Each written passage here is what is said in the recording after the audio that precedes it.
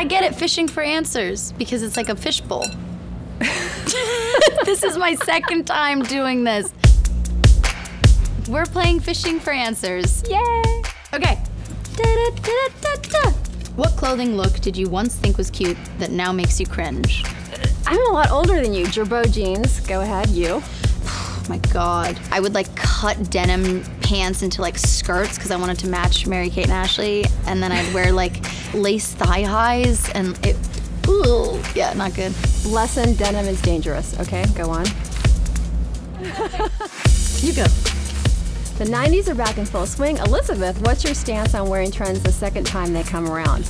Why not? Everything comes around and it's fun to re-wear it and rediscover things in your closet that you thought were done and are now back. Gosh.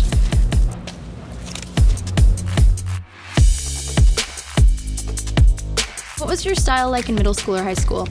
I loved thrift shopping and making my own stuff, and I was much more out there with it. You're very creative now. No, I'm like Amish prairie girl or like lawyer. Grandma girl. chic. Grandma chic is what we bond over.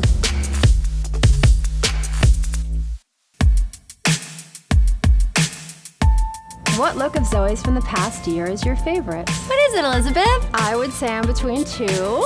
One would be the Fendi yellow from the Globes. Fendi yellow jumpsuit for the Globes, and between that and the Valentino.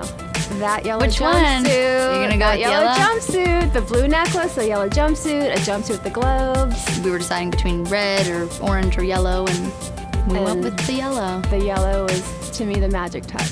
She had to convince me about the necklace because it was very expensive. They let me keep it.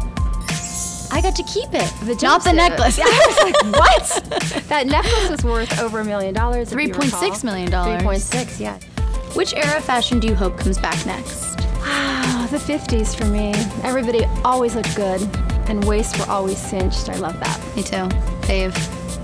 Did we just agree on something? I'm so glad that was recorded. It's on tape, people. I almost want to change my answer. That feels so wrong to agree. What fictional character is your style icon? SpongeBob. No, although I do like SquarePants. I don't know, what about you? The Great Gatsby. SpongeBob and the Great Gatsby. I love SpongeBob. Yeah, in fact, SpongeBob was the inspiration for the yellow Fendi jumpsuit. Whose Instagram do you follow for style inspiration? Zoey Deutch's. Elizabeth Stewart. Come on. Come on. Is there any other answer?